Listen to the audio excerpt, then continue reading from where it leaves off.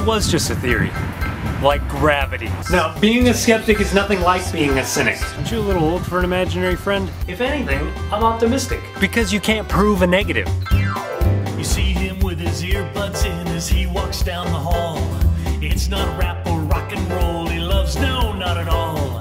He walks along with confidence that cannot be denied. He's listening to Skeptoid, oh, the latest Skeptic's Guide. Joe the Skeptic's catching up on the latest science news.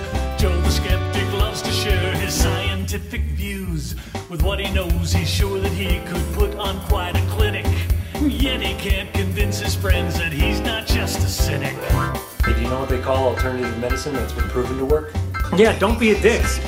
Unless you're good at it. I don't do science. Science does me. You'll find him at a party in the midst of any crowd, especially when the arguments are getting good and loud. He takes on pseudoscience because that's what makes him tick. He'll argue till the cows come home, but he won't be a dick. Joe the Skeptic makes it clear he will not suffer fools. Joe the Skeptic loves to bring out all his skeptic's tools. When people think their evidence supports some kind of woo, they get pissed when Joe insists that it be peer reviewed.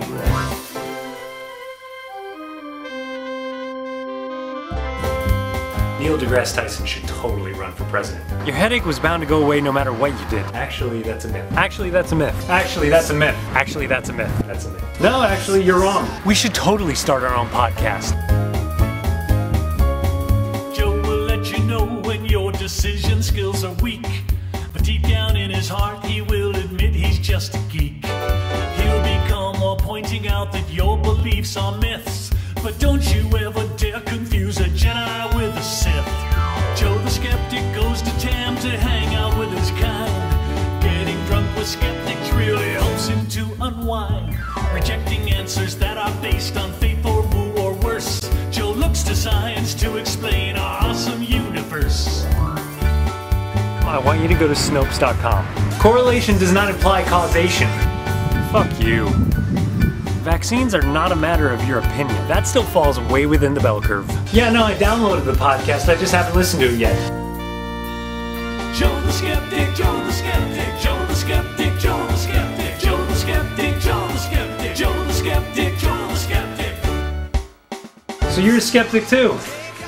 I doubt that. Oh, me.